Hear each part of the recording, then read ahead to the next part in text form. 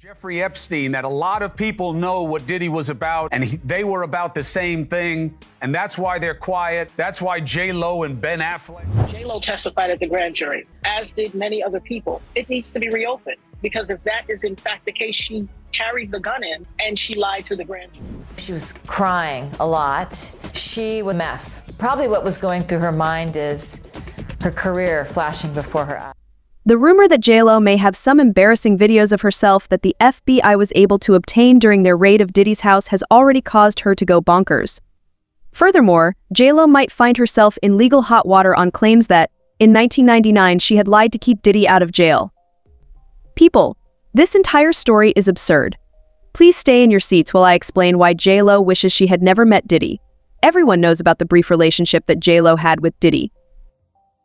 Diddy was the biggest of them all, and J-Lo was the sexiest new celebrity back then. When she touched TV shows and music, they became Hollywood gold. She was a fast-rising star, so it was only natural that Diddy would work with her on her album On the Six. While they were recording the album, J-Lo's previous marriage had ended, and it appeared like Diddy saw his chance. Diddy says he fell in love with J-Lo right away when they first met. However, J-Lo needed some time to feel at ease around Diddy. J-Lo apparently wasn't first enthralled with Diddy's bad boy antics, but as they got to know each other and spent more time together, she grew to like him. When J-Lo and Diddy revealed their courtship on social media during awards season, the world went crazy. Diddy, a bad boy rapper, and Jenny from the block clicked well together, despite people's weird opinions. Still, their relationship grew sour with time, and they were entangled in a web of mystery.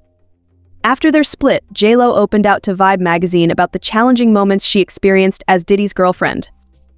You are all aware that, despite never having witnessed Diddy cheat, J-Lo felt positive he was a habitual cheater. There were times when the toxic nature of their relationship forced J-Lo to go look for Diddy. In the 2003 Vibe interview, she even admitted to it, saying, "I was going crazy, crying all the time, and going crazy in this relationship with Puffett really threw my whole life into chaos." When asked about finding Diddy in a hotel room, she said, "I can't remember right now, but I won't say it didn't happen. I always knew that he would say he was going to a club for a few hours and then vanish that evening, even though I never caught him." Diddy allegedly had an obsession with J-Lo to the point where he cheated on her while she was upstairs.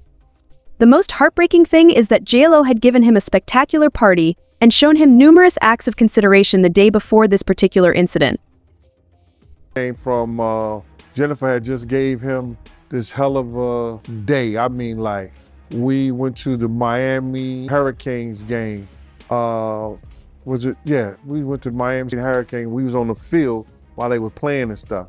And he gave him a party at 321 in Miami. She rented a club, gave him a party, gave him this big backyard party, dinner and everything like that. Then gave him a party at the club. Even though J-Lo and Diddy's relationship ended more than 20 years ago, J-Lo might again be haunted by the same circumstances that led to their 1999 arrest.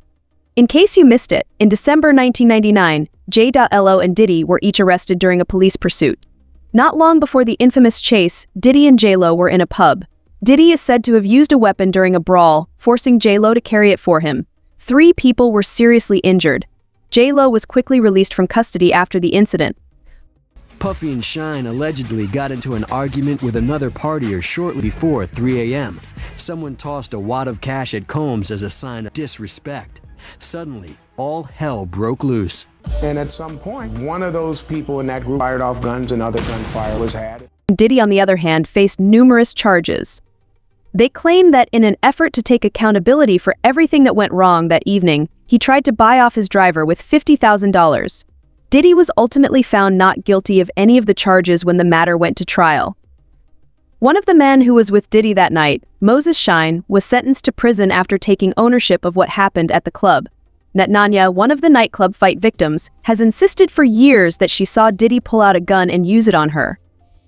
I mean, I think you even said it to the doctor that night, right? I said it immediately. I literally watched them pull out the guns. I've had a clear point of view. I mean, for God's sake, I got shot in my nose. I was facing them directly. I watched everything occur and have described it, vehemently to all parties involved. But according to Natnanya, J-Lo lied about what truly transpired when she testified in court. Netanya claimed that J-Lo had lied to her about what she had seen and had even forgotten to include the claim that Diddy had forced her to bring the gun inside the club. In a recent interview with Chris Cuomo, Suge Knight claimed to know that J-Lo had lied on that important night. Suge asserts that this is the point at which J.Lo's life starts to get complex. Not only is he certain that J.Lo lied in court to keep Diddy out of jail, but during the police search on Diddy's house, they also seem to have found some very incriminating footage of J.Lo. Suge didn't really elaborate, but he implied that there was enough material on these cassettes for J.Lo to start getting worried. Suge continued, saying that Ben somehow found out about J.Lo's and Diddy's behavior, especially how their falsehoods turned Shine into a victim of the nightclub incident, and that's why their marriage to Affleck fell through. The major breakdown between Diddy and J.Lo was a huge subject in 2024. J.Lo and Ben Affleck split up, her tour was cancelled, and her hubris was revealed in her documentary. And Diddy, well, where even do I begin? Cassie baby oil, his freakouts, and a whole lot of other stuff. There was a cost associated with J.Lo's decision to remain on the block without upsetting Diddy. She will now be held accountable for the woman who was shot and the man who was placed in jail. J.Lo has always been seen as arrogant, especially in her dating life. Chris Judd. I believe he was paid to wed Jennifer and put an end to all the bad press, even though I also believe he genuinely loved her. Ben left when he thought it was a good idea. I hope everything goes well for Jennifer. Her history is now plaguing her, in spite of her perseverance and accomplishments to date. I can only pray that she hasn't taken any actions that could endanger herself. She may not have been involved with a man who deserved to spend 10 years in prison, but I would hate to think so. Images of Diddy and J.Lo in bed have started to surface following his recent jail, which has many wondering what their real relationship is like. However, Netanya is one person who is happy with the current state of affairs. Although she is happy that Diddy has been prosecuted, she also feels some sympathy for J.Lo and the incidents from earlier in the year. J.Lo had to take every safety measure, according to Netanya, to protect herself from Diddy and his fury. It seems like Diddy is still haunting J.Lo, since there are accusations that what happened with Diddy all those years ago seriously harmed her marriage to Ben. It's seriously complicating J.Lo's life. This edit keeps the original's meaning and flow while improving the sentence structure, clarity, and punctuation.